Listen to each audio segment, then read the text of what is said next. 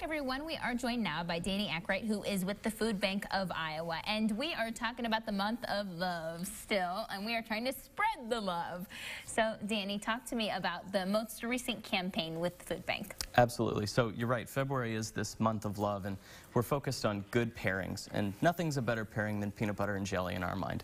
So for the month of February, we've been raising funds, and we've been gathering peanut butter and jelly to make sure that that staple stays on our shelves for the people who need it. That sounds really simple, peanut butter and jelly, but there are people in just our community in Des Moines, Iowa, who don't have access to that. Absolutely. In Polk County, we've got more than 50,000 people that struggle with food insecurity, and for people like that, and for anybody, really, peanut butter and jelly is an easy staple. It's a nutritious food that is very easy for people to prepare. And it lasts. And it lasts, that's right. It's a shelf-stable product that can stay with you forever. Absolutely. Okay, Yeah. so you mentioned that you're collecting funds. Why is it important to not only be donating peanut butter and jelly, but also to raise funds to go along with this campaign? Absolutely. So the Food Bank of Iowa, we're all about bulk.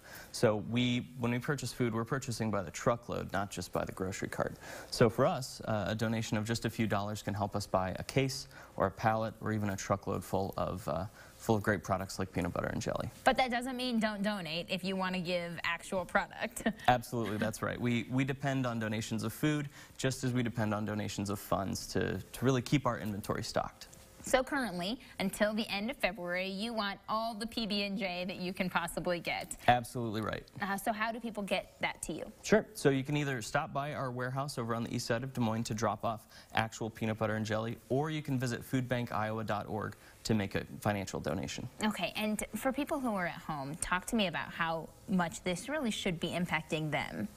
People who are at home struggling with food insecurity? No, just for people who are thinking, gosh, I mean, does this really happen in our community? You said 50,000 people, but like there are Absolutely. kids who literally go home and don't have access to food throughout the whole weekend. Absolutely right. Just last week, I was at King Elementary here in Des Moines talking with a student named Ashley who benefits from the school pantry there. And she and her family moved from California, and that said that when they came to Iowa and they had access to this resource, it really made her feel like she was at home. So these are folks who are living in our community. They're our neighbors. They may be family members or friends, and they deserve our help. Okay, wonderful. Give us the website one more time and how to get a hold of you guys. Absolutely. Visit foodbankiowa.org to make a difference. Okay, thank you very much for being here, Danny. Thanks for having me. We'll take a short break. We have your headlines coming your way right after this.